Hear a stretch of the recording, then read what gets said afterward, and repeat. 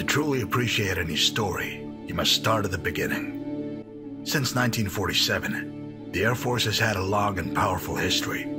The men and women who have come before you, who have stood on the same grounds you do now.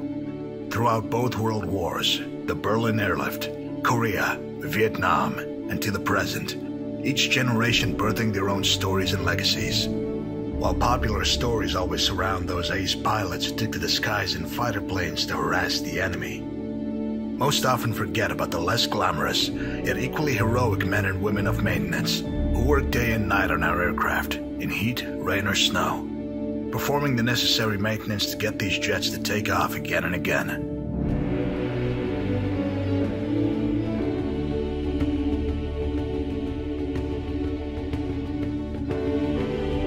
And all of this can be done because of people like you. You, the maintenance professional, an example of an airman who emphasizes the act of service before self.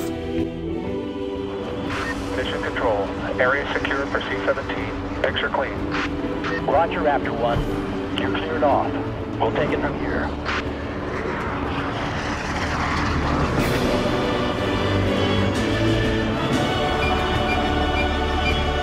Mission Control, reach 9 and 1 minute out.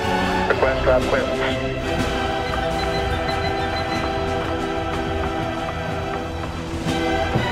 Reach 9.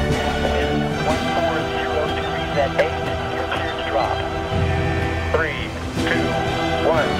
Green light, green light.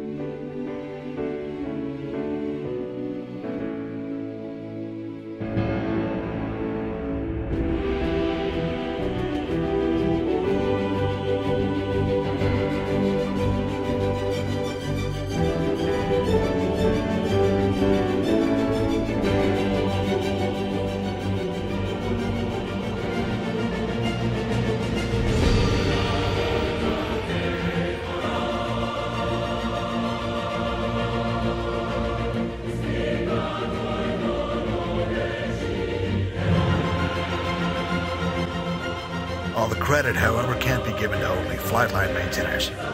Those working behind the scenes in support deserve plenty of credit as well. Though not exactly exciting, paperwork is absolutely essential to running an operation.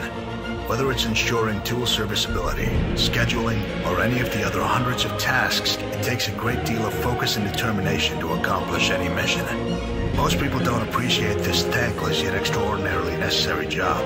Pilots, however, definitely do know the importance of maintenance themselves.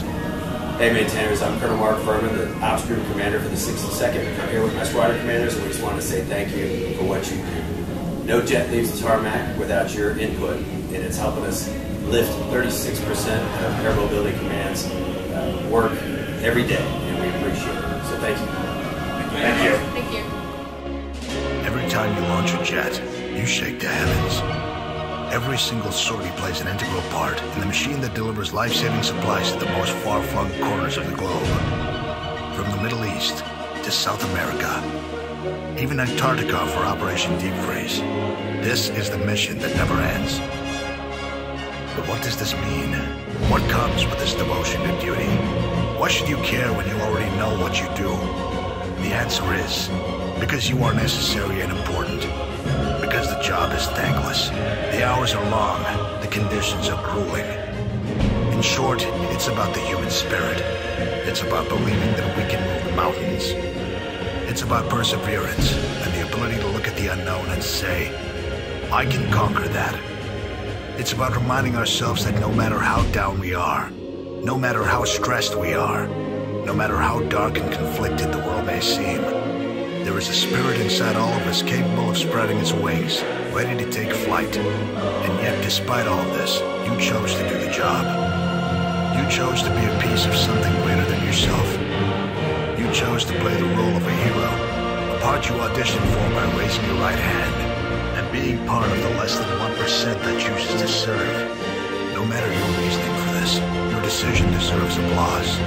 Because no matter where we go, every boat turned, every engine that's repaired, every piece of paperwork filed is absolutely necessary to the success of the world's greatest Air Force. You are still, despite everything, the sword and shield of this country. So thank you, maintainers, and keep up the good work.